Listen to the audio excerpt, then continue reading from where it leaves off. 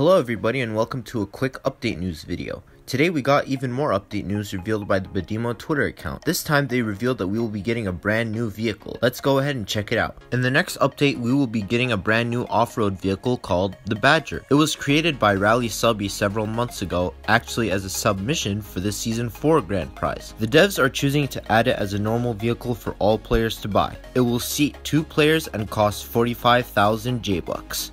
This vehicle looks very good and Rally did a great job designing it as always. However, I don't expect it to be a great vehicle as it is only 45,000, but it is definitely very interesting. I will make a speed test and analysis of this vehicle when it arrives, so make sure to stay tuned for that.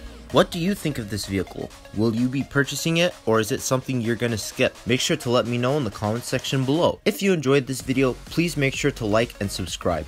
Let's see if we can get 100 likes on this video. Also remember to join my Roblox group, Discord server, and Twitter, all linked in the description below. Anyways, stay safe out there everybody.